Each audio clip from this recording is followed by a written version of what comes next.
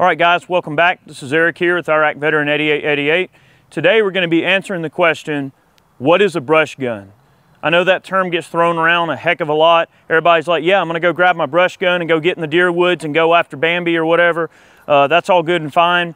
I think the common conventional wisdom that's accepted about brush guns is that they have to be 45-70 or 444 Marlin or some big lever action caliber that can punch through the brush and get on to the other side of the brush and get you a humane kill when you're in the deer woods. You know, there's been a lot of stories that have floated around over the years. I'm sure you've heard some of them where a guy sitting in the deer stand shoots at a deer with his 270 or his 308 or whatever high velocity Spitzer bullet he's using, shoots at a deer through a little bit of brush, the bullet veers off, misses the deer, costs him a trophy of a lifetime because he didn't have a brush gun. Okay, so is there any fact to that? Is there any validity to the whole brush gun myth? We're going to try to solve that for you today. We're going to start out with a 22 and then work our way up to the 45-70, which many consider to be the ultimate brush rifle. And you know, I too fall into that type of stigma. Growing up, I was always taught that if you were going to hunt in thick brush, you want to use a heavy bullet with a flat nose, something moving slow, heavy, thumping on through that brush and not caring that it's there and getting to the deer. I've always been taught that, but is there any truth to it? So let's find out. This particular rifle is a Henry 45-70 all-weather. This is one of the new guns that Henry put out this year. Can't wait to shoot this one, but we've got a couple other classics we're going to show off as well. Let's start out with 22, work our way up. Basically, all we're going to do is put a piece of steel on the other side of some brush, and we're going to shoot through the brush and see if our accuracy is thrown off. Let's do it. All right, first gun we're going to use, we've got a Ruger M77 22. It's an all-weather. We're going to fire some CCI mini mags through this brush right here. We got about 15 yards of brush in front of us. So this is not that you would hunt deer with a 22, but we're not advocating that. However, we're using this as a base just to give us an idea if these 22s are going to get thrown off by all the branches and limbs. So we're going to be shooting through a bunch of thick stuff right here, and I'm going to try to find a pretty consistent point of aim and just try to launch them through this brush at our target on the other side. I mean, it is very tough to see.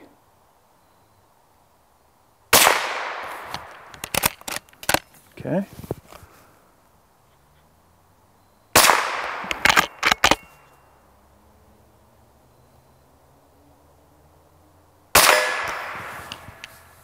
Well guys, that right there is what we like to call a result. This gun right here will drive tacks at 25 yards. So I know the gun is not off or anything like that. It's not my shooting. I had a consistent point of aim. Only one round hit the target. It tumbled. And then we've got two strikes in the board to the left here where the rounds deflected and they actually tumbled into the board. So that tells us that yes, privet hedge and brush will cause a 22 long rifle to deflect, destabilize, and ultimately you won't hit your target. So there might be a little bit of truth to this whole brush gun myth. Of course, I knew that maybe a little bit going into this, and we're only at 22, but let's keep going. Now we're going to hit it with 5.56. Let's do it. All right, that was a pretty interesting result with the 22 long rifle. We're going to step up to 5.56 out of an 18-inch DMR. We're going to run just 55 grain, real basic stuff. I'm not trying to get too extensive on the testing of different types of ammo. We just want to try this 55 as a baseline just to see what will happen. So again, I'm going to try to get through there. It's hard to see.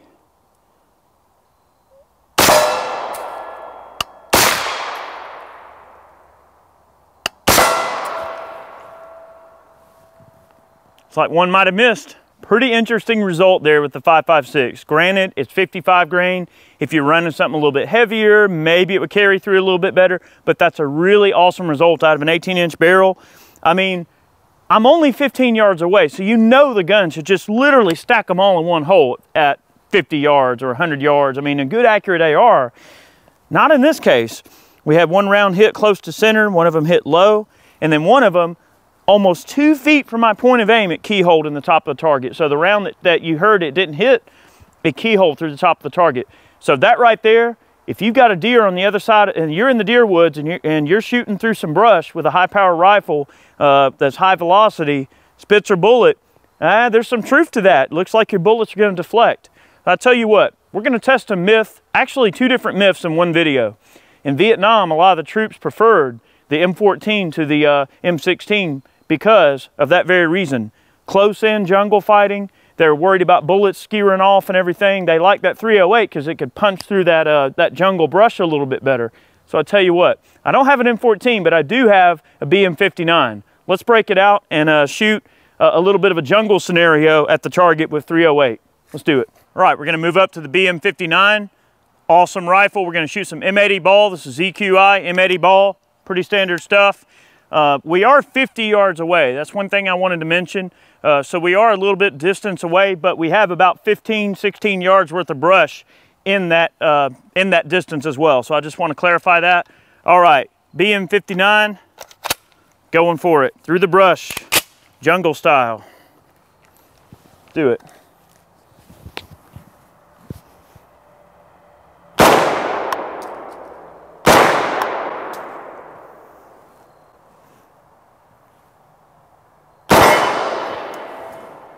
Sounds like we got some hits there. Let's have a look. Before I reveal what happened, all right, let me just say that if it were the jungles of Vietnam and a jungle fight, I would rather have a 30 cal over a 223, 5.56 any day of the week, trust me.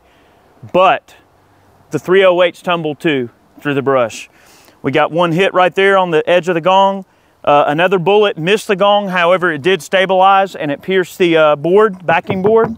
But one of the rounds tumbled, keyholed into the side of our 2x4 that's holding our steel plate up, and then lumbered on through the back side of the board. So they've still got a lot of power, even though they're keyholing, but you're not gonna get any kind of accuracy through brush. If you're expecting, and again, the vein of this video being, if you're a hunter and you're trying to kill a piece of game that's on the other side of the brush, are you firing a humane shot to try to take that shot with a certain rifle through the brush? That's what we're trying to prove. And the answer to that is do not shoot through brush with a 308, because you can see it's all over the place and it's tumbling, and that's not going to provide a humane kill.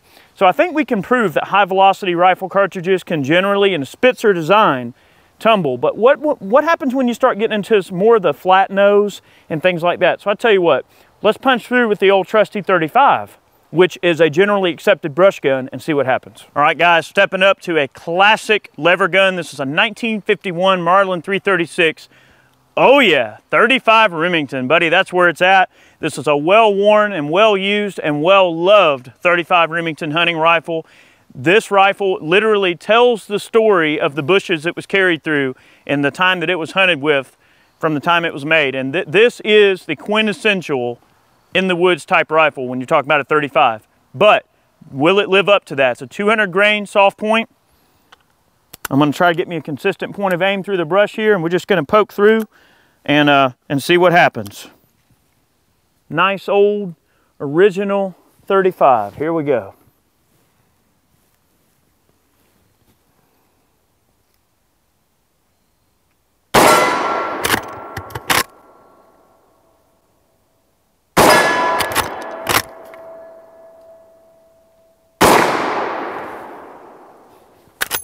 That last one, I don't think it deflected, guys. I think I just missed barely to the left of the gong. I think what this proves, though, if you can see it, you can probably hit it with a rifle like this, but let's not get too excited yet. Let's go see if any of those bullets tumbled. All right, so what we've proved here is that the 35, if you can see it, you can kill it. So definitely no problem there. I mean, I'm shooting at a target that's very difficult to see despite being painted white. So if that puts anything in perspective, just how thick this brush really is, there's no way that, I mean, as long as you can see it, you can kill it. Those two rounds right there, stabilized, hit just fine. And then just to the left of the gong, and a nice little triangulation here on the left, once I got a consistent point of aim through the trees, we found that all of those bullets would have been a humane kill, provided you could see the area on the deer that you needed to shoot. You know, it's about a 8 to 10 inch circle on a deer that you've got to hit to get it right in the boiler room and put that deer down humanely and quickly, okay? And we can see that the 35 is no mystery. It's been doing it for years. All three bullets stabilized. It didn't really affect the accuracy that much. It's not like, you know, like the high velocity cartridges, it seemed like we had one hit real high, one hit real low. The accuracy suffered. In this case, we didn't really see any kind of harm to the accuracy. Not that we can really see at 50 yards. Now, in the brush, you're not going to be taking a shot at a deer for over 50 yards anyway. But I tell you what, this proves it pretty well. But let's step up to the 444 Marlin and then on to the mighty Henry 4570. Let's do it. Right, moving up to 444 Marlin. This is a 1972 Marlin 336 that my grandpa bought new in 72. 444 is basically, this is a 240 grain bullet on a butt stomping charge of powder. So imagine a 44 Magnum on steroids.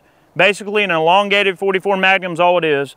A lot of folks over the years have kind of grown more fond of the 4570 compared to the 444 Marlin. It's a caliber that's really kind of fell to the wayside a little bit, but we are going to shoot it.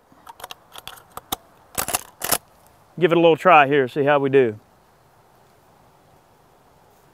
Let's see. Boy, it is tough to see through that brush. You would think that I would cheat a little bit, but we're really just kind of winging it. And the sun is popping out on me, and it's going to be really hard to see what I'm shooting at, but I'm going to try. You ready?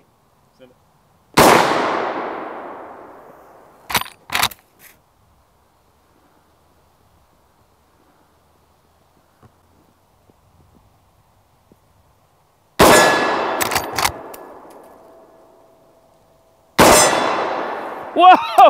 You know that freaking piece of privet hedge got cut in half. That's exactly what we're looking for. Let me grab that piece of privet and let's look at it. I know it was redneck as crap just then, but that's okay. All right, guys, that was exciting. That 444 pushing on through the brush and doing its job. We pretty much know from hunting with this cartridge for years what it's capable of doing, but it's nice to kind of document it and really show what can really happen.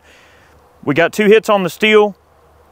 One hit went over off onto the board over here to the left, but it barely missed, and I think it was just my point of aim shifting a little bit. Once I got those 2 shots where I wanted them, pretty much centered it up no problem, and that one round went through and busted a big old piece of privet hedge right there. So that shows that the round went through the privet hedge and still carried through to hit the target, which is so awesome. I'm so happy to see that. But I tell you what, this is what everybody's been waiting for. Let's repaint everything, get back and hit the steel with some 4570. Let's do it. All right, we're breaking out the papa of the brush, the Henry 4570 all-weather, 350 grain flat point Hornady. I think you guys can see where this is going. And let's give it a try.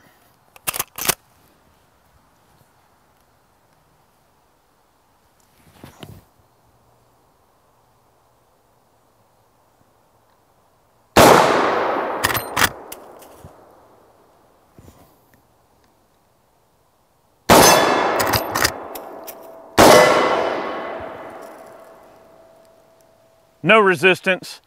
That privet's just going, you know, I don't know if that privet knows what to think. Let's go have a look.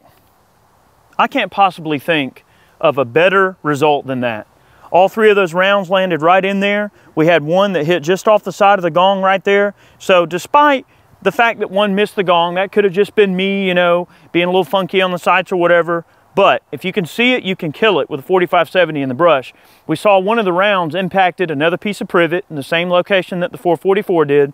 Those rounds carried right through and did their job. So that is just so awesome. I think what it really proves is velocity. When you're talking the velocity game and you're running like a high velocity rifle cartridge, like a 308 or a 270, that's a popular hunting cartridge, anything like that.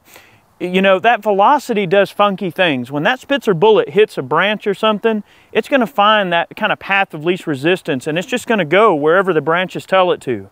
And that is going to upset the flight path of that bullet, and it's going to cause it to destabilize, and it's just not going to be accurate.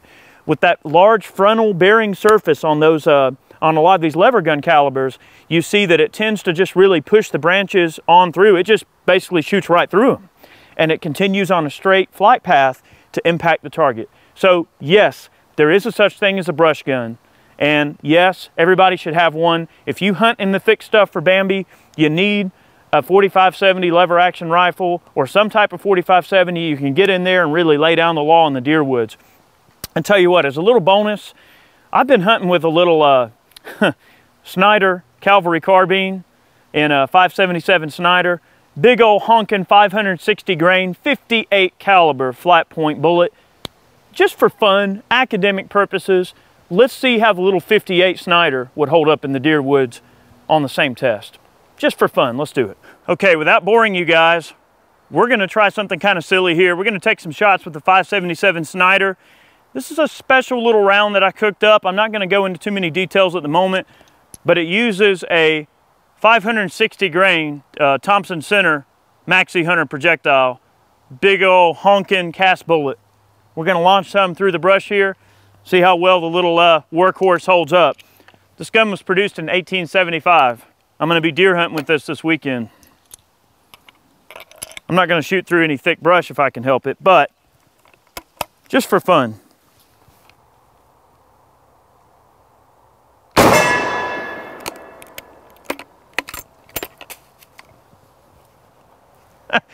That sounded like a nice loud clang there.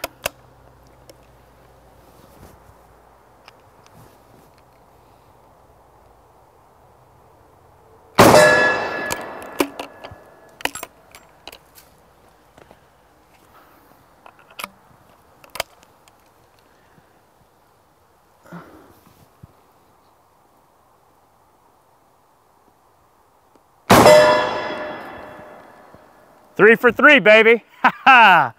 Let's go see what happened. Well, guys, I think I've got the little Snyder figured out in terms of what to do with this thing in the deer woods. I did not expect to hit this gong at all, much less stack three of them within 5 inches of each other at 50 yards through 15 yards of heavy privet.